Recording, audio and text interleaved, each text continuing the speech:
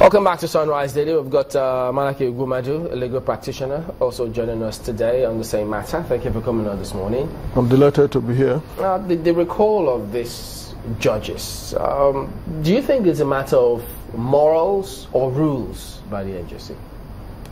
It's a mix of the two. Even more about the morals than the rules. Essentially because we've all seen how polarized the issue became when it broke out. Even up to this moment, we've all, monitored the reactions of persons and how that has also impacted on generally on the judiciary and the legal profession as a community. And so the question is simple.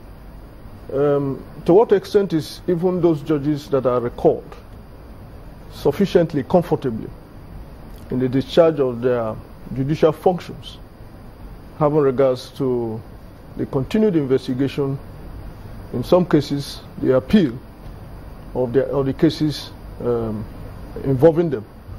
I had a particular experience appearing before one of the judges in Abuja shortly before he was suspended. And in all fairness to him,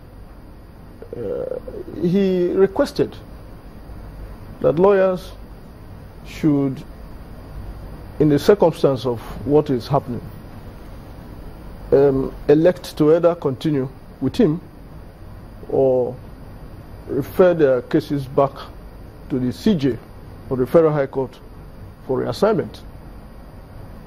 Now, you could argue that that was before the few steps that have been taken were initiated.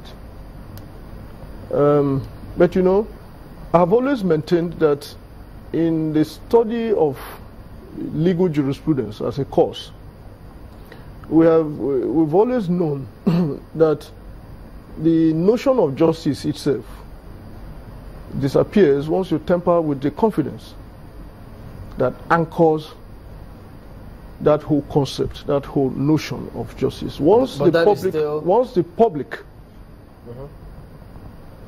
becomes or finds themselves in doubt as to the integrity of the processes, as to the integrity of the justice itself. Do you think the recall of the judges has trampled on the integrity of the judicial system? Well, I have made the point clear that even from the standpoint of the judges, and that's why your first question was very apt.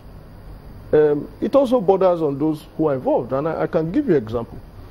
In instances where a judge, who, as expected, is neutral in a case, but finds that one of the parties before him or her is related, either by way of family ties or whatever extraneous relationship. Most honorable judges don't wait until you bring an application of likelihood of bias.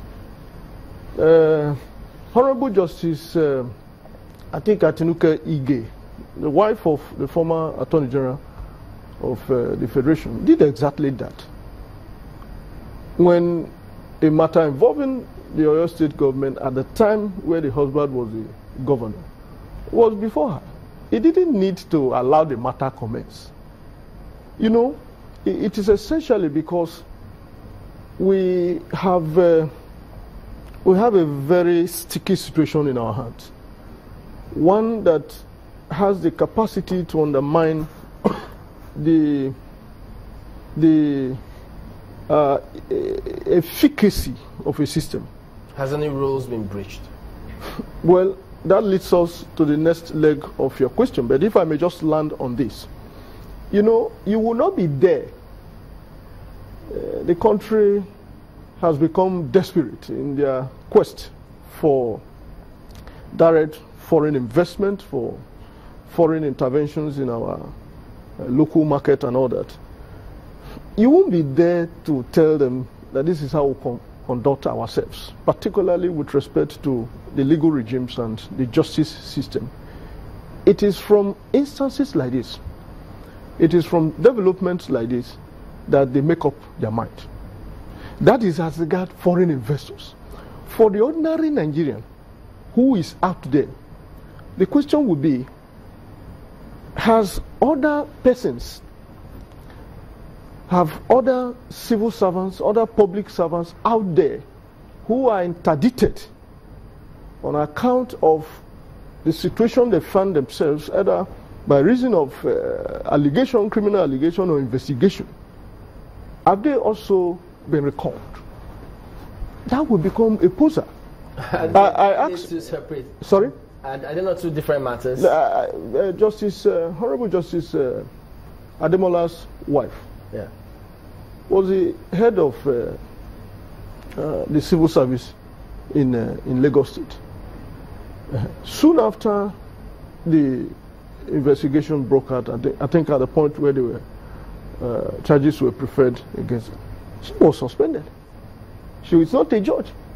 So I am making the point that there are, there are categories of other public But are you leaving out the fact that, particularly for Justice Ademola and the wife, they were discharged?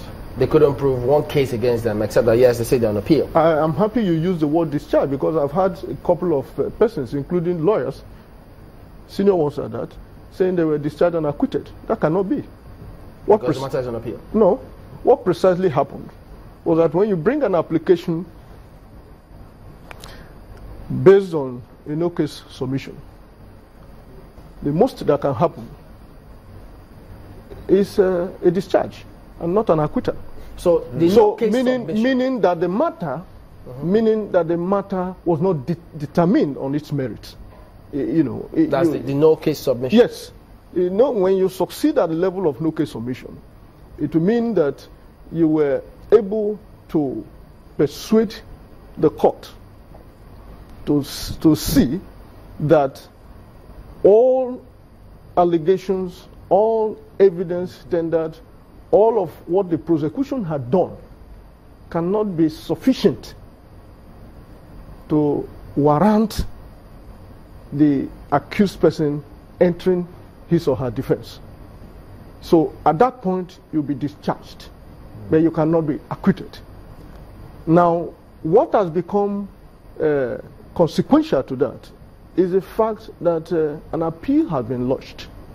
And as I understand, not just lodged, but in our technical terms, appeal has been entered, meaning the records of proceedings have been transmitted and entered at the